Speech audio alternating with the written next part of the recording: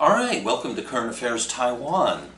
This week, Michael Turton's on vacation. He's on the East Coast having a great time, and he's resting up for the fall because we know we've got a big campaign season, election season coming up, and the news is going to be intense. So he's getting in his rest right now while he can. So he's having a great summer vacation, and I'd like to introduce Jui-chuan. Hi. Ray-chuan's actually part of the group. There's four of us that planned actually doing CAT and some other projects. Yes. So actually Ray-chuan has been part of Current Affairs Taiwan since the very beginning. So Yes. great to have you here today. Thank you. Yeah. I'm happy to be here as well. Yeah, Yes. yeah. Well, on the Taiwan Go page, I introduced you. Some people are going to know exactly who you are, and they're going to go, "Wow!" It's okay. And then other people, mostly some foreigners, might not know who you are, though. Okay. I think Taiwanese will know who you are. Okay, so you want me to say a few Yeah, things introduce about me? yourself a little Okay. Well, I have many identities. Yes, I know. Well, but first, I think the first thing I would say about me is that I am a musician. I make music, and then I have few albums. Yeah. Yeah. And do you like them? Very much. You remember when we met? I knew your Sure. music long before I met Okay. you. Yeah. Yeah. Yeah. I prefer that identity more than anything else, actually. And because I also teach. Yes. I'm a teacher. Yeah. Yeah. I teach in a college, and I enjoy teaching actually. Yeah. It gives back. It's very rewarding. You've done a lot also with education for Exactly. children and for adults even, and as well Yes. for Yes. keeping fresh thinking and approaches to education. Exactly. That's what we need, and especially in Taiwan, I try to encourage the students to have to be more creative, Mm-hmm. and then to be able to express themselves more fully. Yeah. And by doing many different things. Mm-hmm. So that's why a few friends and I started this cafe. Yeah. Quite a few years ago, and then we actually hope to do something different. Okay. And yeah, because we are all very passionate about the education and the students here in Taiwan, and we always think that education is the key to change the status quo. Oh yeah, definitely. Sure. You've had a lot of great events there. Do you want to tell us a little bit about the place, or? What place? Okay. Okay. So we'll get started in a second. But also, you're well known as a human rights activist, campaigner. Sure. Usually, when there's something with Tibet or Yeah. something like that, you're there. You perform. Yes. So you know people in this community for a long time. Yes, I've been involved in this. Many movements here in Taiwan, and I don't know. People, people do ask me why. Why I'm there. Mm-hmm. But for me, the question is why shouldn't I be there? Yeah. Yeah. Because when I see those suffering, it just. I always imagine that it's me or my family or my friends will be there if we don't do something about it. Yeah. So I don't know. I never really questioned why I shouldn't be there. I just have to do it. Yeah. Okay.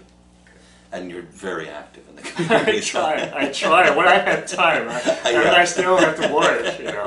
I know. I always think minimum wages, but still, Yeah. I still try. Yeah. Yeah. So, all right. So, why don't we kick off? Sure. All right. So, just a quick summary here. The KMT has had their primary. The primary results were announced today. It was Han Kuo-yu won easily. They announced first this was interesting, the intra-party poll, which showed the popularity of the candidates with the public at large. Now, KMT primary and the DPP primary are unique in that almost, as far as I know, no other country does it this way. They do it by public opinion primaries. Now, This was specifically landlines, which skews the result a fair bit toward Han Kuo-yu. And the party chairman, Wu Duanyi, which we've talked a little bit about this in the past, had changed the rules several times to make sure that Han Kuo-yu would be in the race and that it would be an amenable public opinion poll to him, I think it's fair to say. Wang Jinping and Terry Gou, Guo Taiming complained about a lot of that. Now, in the intra-party polls, Han beat Go by 17 points. I think it was 44-45 to 28-9, something like that. 27? 27, yeah. Eric Chu was just shy of 18 percentage points. And what I thought was actually interesting, they did better than I expected, was actually Zhou Xiwei and Zhang Yazhong. I actually have met Zhou Xiwei several times. Oh, yeah. But anyway, between the two of them, they got almost 10%. Yeah. They did better than I expected they would. It was interesting, actually. Yeah. So, okay, just quickly finishing this here. Han Kuo-yu, now in the inter-party polls, which is the theoretical matchup between the KMT candidate, the theoretical KMT candidate versus the other presumptive candidates, Ke and Tsai Ing-wen. Now, the results came out as Han 48, Ke 18, Tsai Ing-wen 16, Guo Taiming or Terry Gou 29, Ke at 15, and Tsai Ing-wen at 14. Jui-chuan or Eric Chu at 21, Ke at 19, and Tsai Ing-wen at 16. Now, what jumps out of these numbers to you? Well, definitely, their symbols I think their symbols are largely KMT supporters, and heavily KMT supporters, and then, but Han, the 48%, it's just, for me, it was, I think it's unimaginable because it's too much. Yeah. It's too much. And even for, the samples are largely KMT supporters, it's just like, wow, 48 is almost half. Yeah. And it's not even the combination of the other two, like Ko and Tsai. I don't know. I mean, I don't like the answer where we always say that all the KMT or all the Han supporters are fanatical. But in this case, sounds like the only explanation. What else? Yeah, no, it doesn't stack up to the opinion polls that were in published. But something that, and this may have a lot to do with it, and is partly Han Kuo-yu's demographic is 45 to 65, seems to be that's where he's really strong. Okay. They're more likely to have landlines. And his supporters are very intense, so they were much more likely to be home waiting for the call. Sure.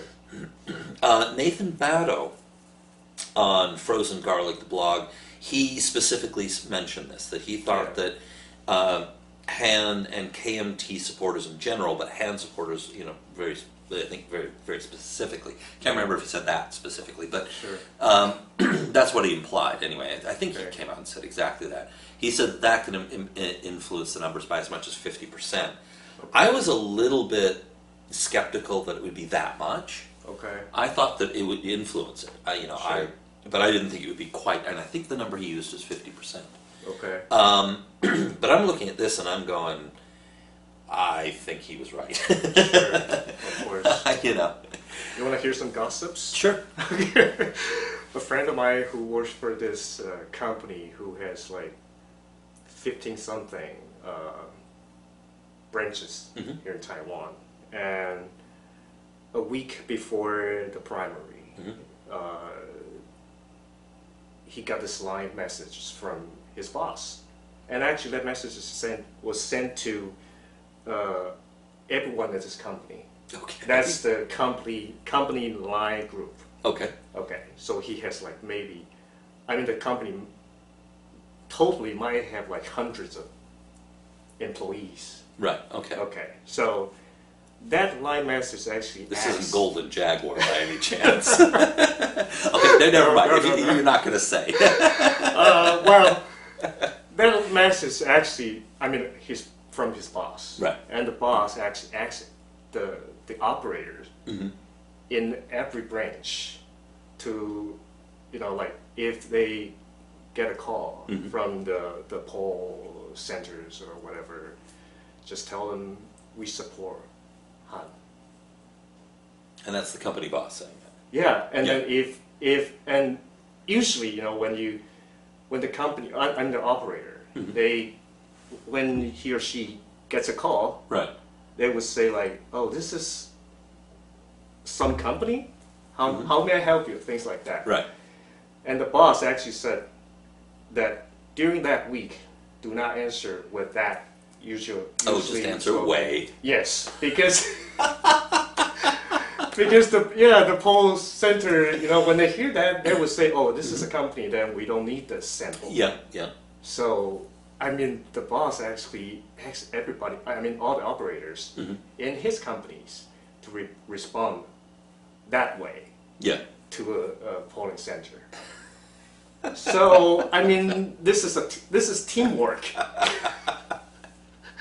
Teamwork to that effect. Yeah. Yeah. You remember the news reports? It was a few years ago when there was the KMT chairman race. I think it was the chair race. Okay. Yeah. When Golden Jaguar. Yeah. When they had all the hostesses, and they sent the hostesses all out to go vote in the primary. There you go. So I'm kind of wondering what would Golden Jaguar do this time, and I'm kind of wondering, like maybe they had some of them. Because maybe their business gets better later. Maybe ask some of them to stay home, because it's the evening. It's that sort of 6 to 10 time when Yeah. Sure. But I'm not sure that they have landlines. That's the only thing. Maybe not. Yeah. But imagine that. I mean, like if all those big company bosses ask their employees to do something like that. Yeah. That would be largely increases the victory possibility for Han. Yeah. Yeah. So. Yeah, I mean it's supposed to be, it definitely looks like the results favored KMT supporters. But I mean, there's a few things that are interesting here. Is that Tsai and Ke were pretty equally balanced there. I thought that was kind of interesting. Yeah. And Han was way ahead of Go. I mean, Han versus, and this is where 85% of the weighting was from, was how much Han beat Go in the inter-party. And this was actually a big part of what Nathan Battle on Frozen Garlic was talking about, is that normally you look at polls of each candidate versus the other candidates. But he was pointing out the way that the KMT primary is actually set up is that Han, you need to actually look at it not Han versus Ke and Tsai, but Han versus Go, even though versus Go versus the other two. There you go. So there's 48 to 29. So this was, this is almost a 20-point. This is 19 points, a 19-point win for Han, and that was weighted for 85% of the result. I see. And then of the other 15%, it was a 17% margin. So Han swept this across the board. Yeah. So Han, what do you think about Han now as a candidate? What's he gonna do? Yeah. Well, he said he's not gonna quit. I mean, like, resign of Kaohsiung mayor, which makes a lot of my Kaohsiung friends very sad. They were hoping to inflict him on the rest of the country. I'm joking. Yeah, I know. Han actually said that he's going to work harder as a Kaohsiung mayor. Right. Now that he's a candidate for president, he's going to work harder as mayor. Yes. Got it. Yes. Okay. And make Kaohsiung sounds like he's going to make Kaohsiung a model for his future. I mean, a future country. I mean, Taiwan. You know, for as a reference. You know, for your reference to both of him in the future. It's not actually a terrible idea if he does a good job. Okay, but it actually scares a lot of my friends in Kaohsiung. Yeah. Yeah. Yeah. So I don't know what's going to happen in Kaohsiung. Should Well, be interesting to look. Yeah, to take a look at. Well, you know, they've got the campaign to they've passed the first hurdle to have a referendum to recall him. Well, heard about that. Yeah. So they passed the first level, then they've got to get it to another level. Yeah. Now, if he becomes president, he said that he would be president, was it 3 days a week, I think, from Kaohsiung. I presume he would give up, if he became the president, the mayorship of Kaohsiung. Yeah. Or, now he's not officially the candidate yet. No. The KMT has their big ceremony conference on the 28th, and that's when he'll be the official candidate. Yeah. Right now, they just said these are the results of the primary, and presumably then on the 28th, they'll bring him in and they'll go, we now dub thee our presidential candidate. Unless something happens between now and the 28th. Now, the question is, will he continue to continue to be the Kaohsiung mayor after the 28th until the election, or is that feasible? Is that even possible? Because when you're campaigning for president, that's a full-time job. There you go. Yes. But he says he's going to do what? He's gonna be the mayor until the day he can. Right. Okay. As what? I don't know. Maybe the candidate. Maybe the president, or maybe. Yeah. Or maybe he would lose. I don't know. I mean, the incumbent president, an incumbent leader, usually keeps their position. Like, for example, when a mayor is running against a new candidate. Right. But what they do is they both run the government and use that as a campaign ad. And maybe that's what he's thinking of doing. So, I mean, obviously Taiwan is not going to resign to be a candidate. But generally the way it works is that the candidates then, of course, announce all of these publicly popular government initiatives and government spending. And, I mean, here in Taichung, Jason Hu in his last year of his third term, he was actually really good at controlling the finances. That was one thing he was absolutely excellent at. But he increased the budget from, it was like 600 something, 800 billion, or mixing up the zeros here. I think it was 60 billion to 80 billion, which was a massive increase. Lin Jialong just kept going with that. He boosted to like 1.3 or 130 billion, I think it was. But both Jason Hu and Lin Jialong made sure that there was all these popular initiatives came out. Spending starts to hit the streets in the last year. I'm sure Tsai Ing-wen will do it. So I mean, you can make a case that you can govern and do the job, but that's your incumbency is sort of your campaign in a way. Yeah. Which I'm not. I mean, I guess he's thinking of being a model mayor as the model president. I guess that's what he's trying to do. I guess. I don't know. It does seem like a stretch. Sure, but that's actually a really good question. That if he loses the campaign, presidential campaign, is he going, continue to be the mayor, or? No. Traditionally, you quit if you're going to go for a higher office. Right. Like Liu Xiaoyan, for example, quit Okay. as a legislator Yeah. several weeks before the election That's true. to make the point that she was all in. Now, a lot of people complain that she waited till very late to make that decision. Yeah. But, she did. Pasuya Yao, Yao Wen-zhi, he did the same thing in Taipei. Now, that was foolish of him, but... Well, I mean, at some point, you resign from Yeah.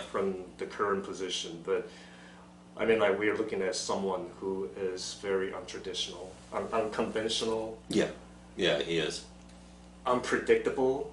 So I don't know. I'm just wondering what's gonna be next for us to see. Yeah, we'll see.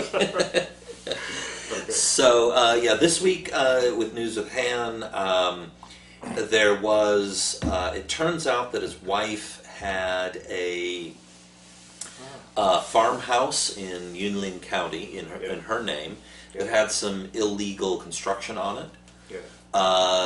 Now, admittedly, to their credit, they basically ordered all the illegal bits destroyed very rapidly. So I'll give Han and his wife credit for they did something illegal, but then they dealt with it pretty quickly once everybody knew, once they were caught. But then again, this is something that dogged Jui-chuan when he was the vice presidential candidate in 2012, running with Taiwan. So this is something that hits both parties, particularly if you're a politician from a rural area. That's true. It's pretty common. So I don't think that's going to hurt Han Kuo-yu politically at all. Because some illegal additions to property is pretty as Taiwanese as roads all fun. So I don't think it's gonna I don't think that's gonna hurt him. So yeah, other than that, he's had a great week, I think. I think so. Yeah, I think so. I mean, well, I mean, in terms of guo timing, of guo timing. I can see that Guo Taiming was having a hard time compared to Han, and it's like a race, and Guo Taiming is falling behind and trying to catch up. I can see that he's trying, but it just didn't turn out the way he wanted to be. You know what's interesting is I thought he was the one who had more momentum. Going into this race. But he has, that was my feeling, and I could be wrong, but... I mean, like, you mean like people maybe from different sides might agree with him in many different ways. They were considering him, he was coming up in the polls, whereas Han Kuo-yu had basically been flat. Right? And Guo Taiming, or Terry Go, had been kind of coming up. I mean, occasionally he was above Han, but mostly he was getting kind of closer and putting himself in the same range.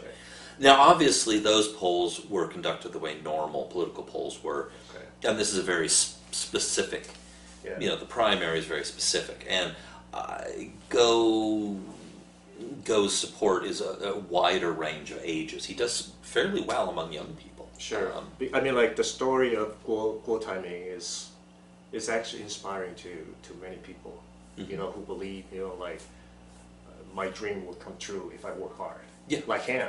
And then I can move everybody's jobs to China. It's inspiring. Actually for many people here in Taiwan.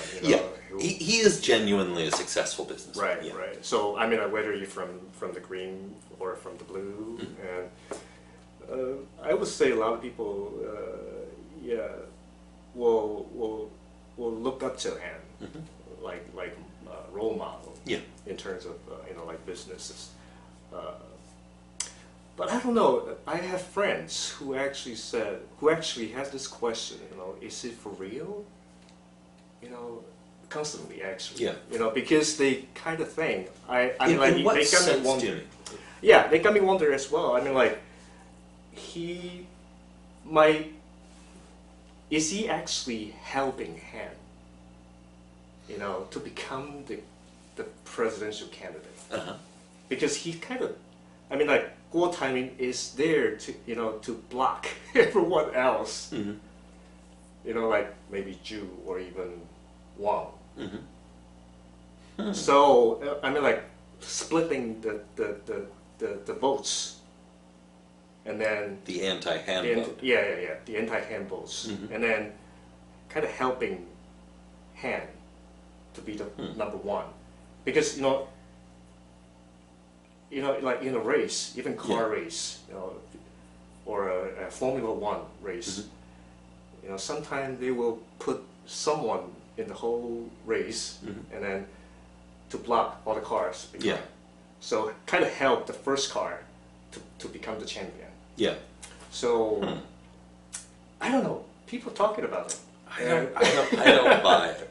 I'm not buying it. Yeah. The reason I'm not buying this is he's one of the most successful business people on the planet. Okay. He compares himself to Genghis Khan. And he is clearly very patriotic. Okay. I believe he is genuinely. You know, he comes from his father was a policeman. They came over from China. Okay. He comes from a generation and a background that he keeps his ancestral ties to his home village in China. Okay. And so I feel like he's genuine on all of those things. Okay. And if you've reached that age and you've accomplished just about everything that you've ever wanted to, you've got a massive amount of money. He's been talking about politics for a while. People have talked and speculated about him running for a long time.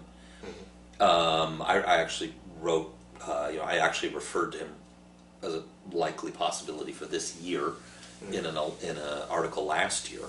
But I'm not alone. Yeah. And he was supposed to have a press conference today, because you'll notice that he refused to sign that paper for the KMT primary, saying that he would not run as an independent. He refused to sign that. Right. During the last week, he was complaining regularly about how the primary was rigged. He avoided certain kinds of direct questions about whether he would run as an independent or not. Okay. And then he was going to have that press conference today to announce what he was going to do next. Right. He's canceled it and pulled it out, but his answer, the word that's come out is he's thinking about what he can do next for the nation, for the country. So I think he's looking at these. I think what's happened is he was expecting to lose, but not by this much. Okay. And he's looking at these numbers going, do I still want to do this or not? Sure. I think he will. You mean like run as an independent? Yeah. But did he also say that he was going to like form some sort of lobbyist group that kind of concentrates on economy development and not as a political party, but lobbyist? Maybe he'll do that. I don't know. But you think he has a better chance to to run as an independent. I just think he has that big of an ego. Sure. Now, I mean, because that's really what it comes down to is how big is his ego, and how loyal is he to the KMT? Now we know that he has this dream of being president. Right. He's talked about it for a long time. He's gone through all the motions of doing it. He's put himself out there. He's put his money out there. He's not a young man. He's accomplished everything he wants in his life, and he's got enough money to throw at this. But remember, he also had many reasons to back out from the game, actually. He can say that, oh, my wife doesn't approve it. His harem. Remember? His harem. Yeah. Yeah. But, I mean, the one thing that I think that I think the reasons he might pull out are if he's afraid of losing and afraid of losing face. There you go. That would be I think his number one reason, or loyalty to the KMT. But I don't know, how loyal is he to the KMT and how afraid is he of losing face. He's the guy who famously, when he was young and his company was still new, traveled to the United States and basically just walked right in unannounced, uninvited to companies and knocked down the door and sold. Right. So I don't know. I feel like he's not worried about losing face. No. I don't feel like but I could be wrong. but that would be a good reason to keep him out. He's shown some loyalty to the KMT, but the last few weeks he's been, no, I'm not going to sign that pledge, you know. I don't know. Yeah, okay. I can't imagine, the reason I don't, like what you said, that you knew people who were talking about that, the reason I can't imagine that is I can't imagine himself willingly being a pawn. It's just not his character. He's used to being the most powerful man in the room, except when he's meeting with Xi Jinping. Okay. You know, it's like, you know, the only person more powerful than him in the room is the president. Okay. You know, it's like, I guess maybe Steve Jobs was more powerful than him. You know what I mean? But he's the kind of guy that, he meets with people like Xi Jinping and the president of Donald Trump. He's met with Donald Trump. He's met with Taiwan. Okay, these are people who have an army. He doesn't have an army. But there's not many people he's met in his life who are more powerful than him. He's usually the most powerful person in the room. Yeah. So anyway, that's my sure. view. Sure. Yeah. So what do you think about Jui-chuan, Eric Chu? Actually, among all the candidates of the KMT, actually, I liked him. Yeah, he's okay. I liked him, and although I can't really, I don't really remember much about what he's done. Well, he's like a really, poster boy. That kind of. But he was popular enough in New Taipei to be reelected. Exactly. He's a normal politician. He did his job. Right. He did it well enough to be reelected by the people of New Taipei. Yeah. He's a normal KMT politician. Yeah. He seems fairly nice, actually. He doesn't seem like a bad guy. I can't even remember why he was, part of this game at first. I'm like, why would he get involved? Well, because, so you had, before he was the most popular KMT politician, back in 2015. Okay. You had Sean Lin getting killed in Taipei. Yeah. You had, basically all the other KMT politicians were not very well liked, but he was the one exception. Sure. That people had a reasonably good impression of him. Yeah. And then he became the party chair. And that's it, really. I mean, he was the one politician that, on the KMT side, where people were like, yeah, he seems all right. Yeah, I think he's always played safe in a way, and then, but the problem is that you kind of need certain charisma, for people to remember you. And so I don't know. I mean, he could have done better with this, but somehow, I mean, with Han in one hand and then Guo in the other. There you go. That's not the mood of the KMT or the public right now. I mean, the other thing is he lost so badly in the last election. Yeah, that's true. You know what I mean? That's I true. think a lot of people have just kind of written him off as he's already lost. Let's not try again. Even though Taiwan lost in 2012 and came back to win in 2016. So but yeah, this seems to be the year of populist Han and Guo, and these are not traditional KMT candidates. No. Eric Chu Jui-chuan, he's a KMT candidate. Yeah. Quite typical, right? Much more so, yeah. Yeah. All right, Wang Jinping. Exactly. Quite a character, I think. Yeah. Yeah. I don't know what he's up to, honestly.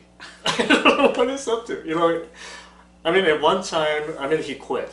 He quit a long time ago, but then he still had all these supporter meetings across the island, and then he will make all these statements about how to run a country. But he's not a candidate, and he's like, okay, for all these candidates, you can take my suggestion or all these ideas, and to run the country. But the weird thing is, he is a candidate. That's what's so weird. Yeah. So, I don't know. He's still getting, he's still going around setting up supporters associations. Yeah. So there's, the Friends of Wang Jinping from Nantou County, the Friends of, and these are, for those of you who don't know, these are basically your local ground game. Yeah. These are the people who canvass for votes and go out and raise money for you, and so these are his campaign teams. Yeah. And he's still setting them up. Mm-hmm. He's still running for president. He says he's not going to leave the KMT. He's not going to quit his party membership, but he quit the KMT primary. Right. So, see if you can follow me here. So, Wang Jinping is a KMT party member. Yes. He's running for president. He quit the KMT primary. Mm-hmm. He says he's not going to run as an independent, although he did say, when he was asked directly about it, he said it's still too early. Mm-hmm. But he did say he's not leaving the party. Not leaving the party, right? Okay. I don't know, he might. He seems to be saying things that are all kind of contradictory. Yeah. And that's something that but you'll notice that he does say things with a purpose. I think he's messaging. So I've got some theories. I'm famous for my Wang Jinping theories. Huh. Some people are famous for their recipes. I think for me it's my Wang Jinping theories. Okay. I'm just trying to figure out the slot in which he could fit in. Okay, so here's his alternatives. All right, so last week I talked about how he could work with Terry Guo Taiwan. Okay. So here's how that would work. Okay. Because right now Wang Jinping's got three options. So let's go over his three options. Okay. One is he continues running for president as he is now. He's way too far back in the polls right now. Mm-hmm. Now, he could be hoping to rise in the polls. Maybe he thinks the winds will be more favorable to him later on. But he lost his golden boy in Han Kuo-yu when Wu Dunyi convinced him to run for president. So, he can continue running for president, but he hasn't got the money because he doesn't have the backing of the party. Okay. Which means he's going to have trouble getting, and this is his big strength, of course, is his ties with all the local patronage factions. Mm-hmm. Well, if he's got nothing to offer them, I mean, they like him, they're loyal to him in a lot of ways, but they're if he's got nothing to offer, they're not going to follow him. So that's kind of a path to nowhere. Mm-hmm. Now, we know he wants to be president. We know he's tried to become the KMT party chair before and failed. He might be. He's not interested in being a VP. We know that. No. He's been the speaker of the legislature before. Mm-hmm. He might be interested in being premier, but I'm thinking maybe not. Mm-hmm. It's not a position that lasts long. So so maybe. Mm-hmm. So okay. So last week I talked about how here's a possibility for him. He goes with kuo-yu. Mm-hmm. They each have something the other wants. Kuo-yu has money. Mm-hmm. Wang Jinping has patronage factions. What do patronage factions need? Money and power. Mm-hmm. How do you get power? Through money. Kuo-yu basically gives a lot of patronage to Wang Jinping's friends. They rally around Wang Jinping. They are not loyal necessarily to the KMT. They are loyal to money and power. Now, they have some, because they're generally conservative people, they have some loyalty to the KMT because it's done them okay in the past. But a lot of them already bolted to the DPP or really wherever they think they're going to do better. But so, let me stop it right here. So, if that theory counts, who's going to be the president? Let me continue. Okay. So, obviously, in this scenario, Kuo-yu would be basically saying, I've got all the money and I'm running for president, and I want you to help me. Wang Jinping goes, okay. My worst case scenario here is he's getting some revenge on Wu Duanyi and Han Kuo-yu. But you know what? I think he's too smart of a politician for that to be that big of a motivation. I think the only way that he would go out and get revenge is if there's some actual benefit, not just simply for his own gratification. He's too smart of a politician for that. Maybe it'd be nice, but nah, that's not his primary motivation. Now, if, however, getting a lot of money into his people, who've backed him for years and years and years, okay, he's got a little bit of revenge, and his people have been well taken care of. He's done good by them. Now, this opens up some possibilities. If Terry Go is a very viable candidate and Han Kuo-yu starts to melt as the campaign proceeds, and or Terry Go becomes president. Now, keep in mind, Wang Jinping comes, he could not leave the party, but him and a lot of his people and supporters could go out there and round up votes for a non-KMT candidate, so which means that the party could basically expel them en masse, or just shut up. And of course he'll say things about party unity, and he'll smile and say, oh, the party's very important, vote for Terry Go.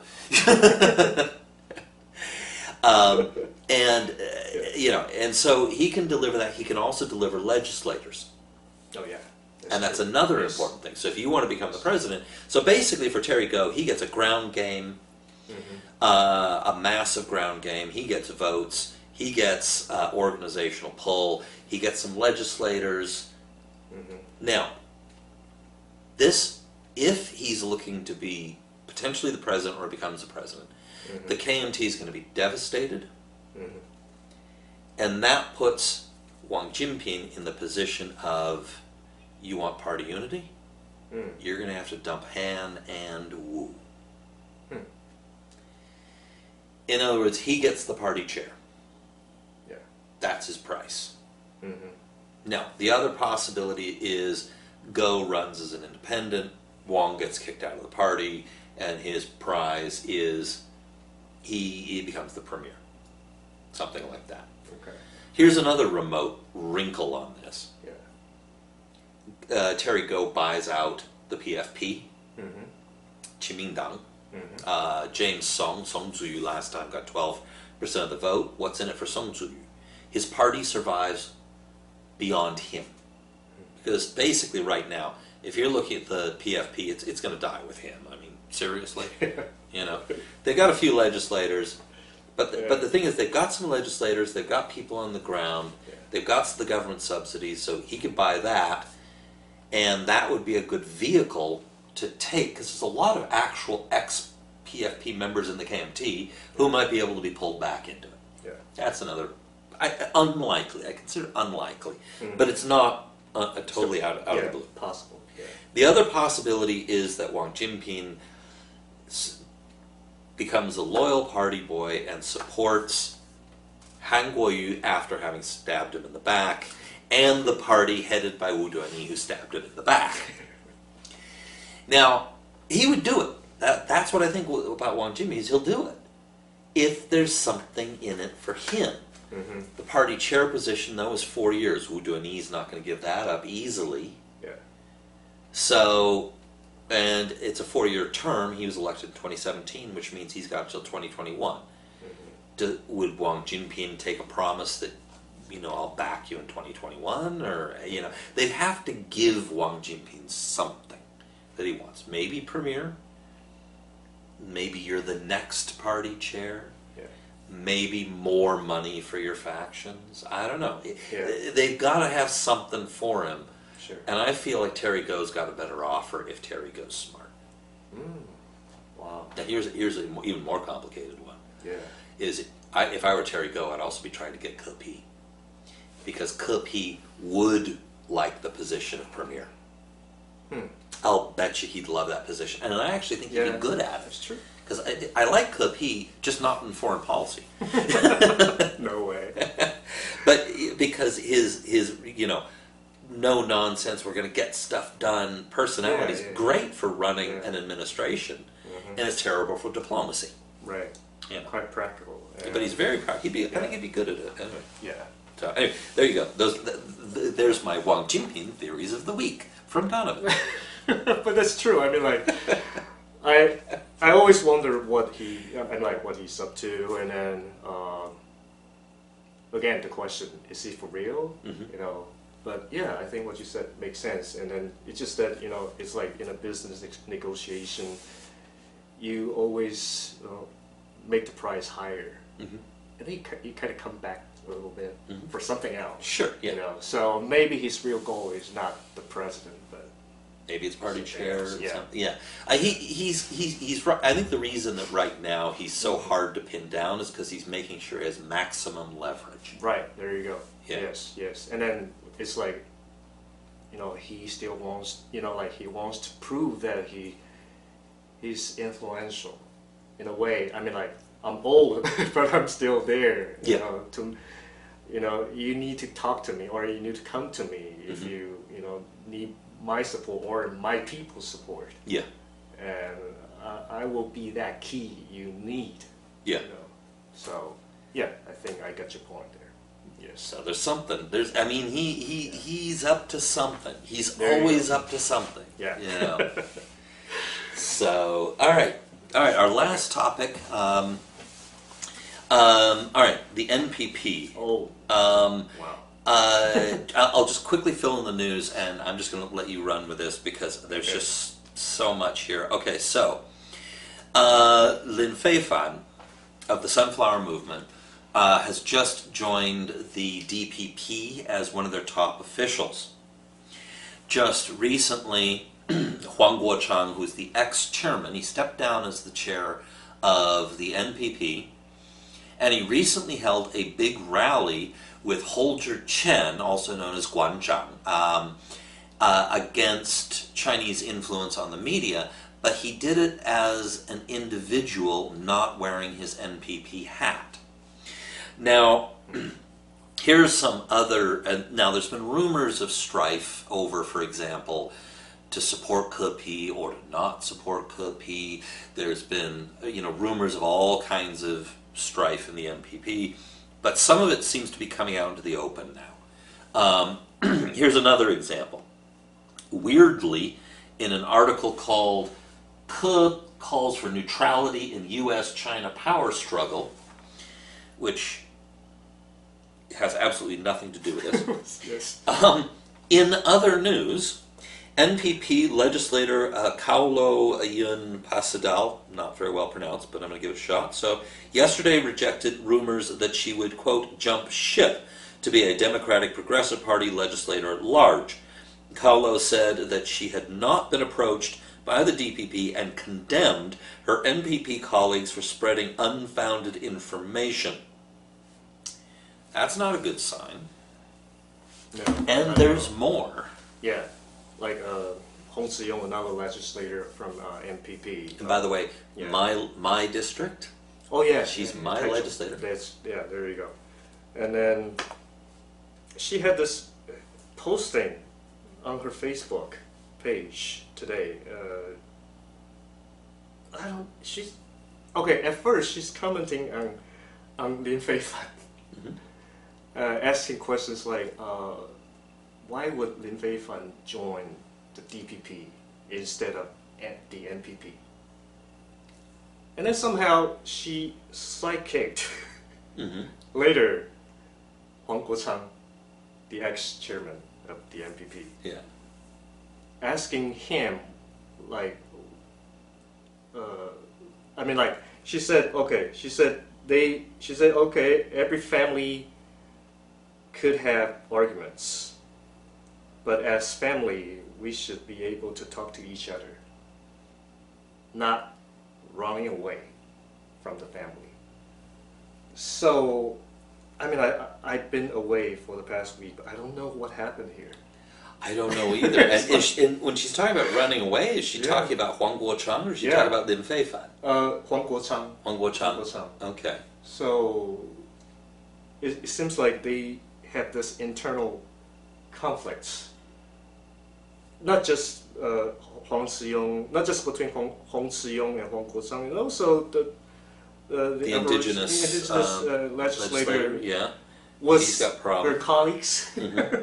So I was wondering what happened here. I mean, like the NPP, well, in Taiwan, it used to be this new party that brought a lot of hope for people who are kind of sick of the traditional conflicts between the green and the blue. I mean, at one time it was really prosperous. And in a lot of ways, it still is. They've got still more, is. I believe in the so. last election, they got 30 some odd Yeah. county or city councilors. Exactly. And a lot of my friends are, you know, like in this party, whether they are the legislators or they're simply working for them, they're all very nice people, and they want to do something. They want to make a difference. Yeah. Yeah. But why? What happened there? Can you guys like sit down and talk to each other before the news comes out? Apparently not. You know, if there, it really feels like there's internal dissension is finally breaking out into the open. I mean, now we've also got, and we've talked about this on the show before, Xu Yongming, that's his name, right? Okay, yeah. He's talking about, he's pushing this idea of the NPP running a presidential candidate too, which Huang Guochang has said he won't do. I can't imagine Hong Ziyong doing it. I think she's too loyal to Tsai Ing-wen in this case. Freddie Lim, same thing. So I don't know who they'd run as a candidate, except for maybe Xu himself. Yeah. But by the way, just for a little bit of context, you know, I remind people that just because I'm a total political nerd, that I went to, when the NPP started, they held their first public meeting in Taipei, and then they held their second one in Taichung, and only about 2-3 dozen people showed up, and I went to that, but it was held with Michael Turton. Me and Michael Turton went to that. At your place. He was the host. It was at his place that they had their meeting and formed, you know, announced their party, and Freddie Lim and Hong Ziyong was there. So so while me and Turton are kind of cool here, we got to see them right from the get-go. They actually came to your place, so way more cooler than us. No, not at all. So do you have any theories? Anything? Somehow, I mean, based on what Hong Ziyong said in her posting, Lin Fei-fan seems to be the like a starting point of a new discussion of the future of the NPP. Yeah. Because she was questioning why the Lin Fei-fan joined the DPP instead of the NPP. And that is actually a very good question. It is. I mean, he said before they were morally declining and all this stuff. I mean, why do you think he joined the DPP? Wow, I was my first reaction to that would be like, would that ever? I mean, would there ever been an offer from the NPP for Lin Fei-fan? I think they said something along those lines. I don't know. I mean, like, do they offer him a position at all? I think I seem to remember reading something along those lines that they did. Really? Or it's been a standing offer since the beginning, I'd assume. I mean, I'm sure since they started the party, they've invited. Okay, like they're waiting for him to finish his study in the UK and then to come back to work for the NPP. Okay. That would be my guess. Okay, all right. But you know, well, I don't know. Maybe the DPP just approached Lin Fei-fan more passionately or more enthusiastically. Or they said, we've got a whole lot more power and money. Offer him something better. So, you know. It's on the table. I mean, maybe he came back and, you know, if I had to guess, and I'm just making this up, just a guess, is that the the NPP made the DPP's case was if you really want to defeat the KMT, we're the ones you have to talk to. The NPP is too small. Okay. That's all I got. I don't know. So, I think we've gone way over time. Okay. All right, everyone. Thanks for joining us. I'm Donovan Smith. This is Jui-chuan. Hi. Michael Turton will be back, Sure. I believe, next week. And he's having a great time on the East Coast. So, I'm jealous. We're slowly trying to improve the show. Hope sometime in the fall we'll move out of pilot mode, I think. All right.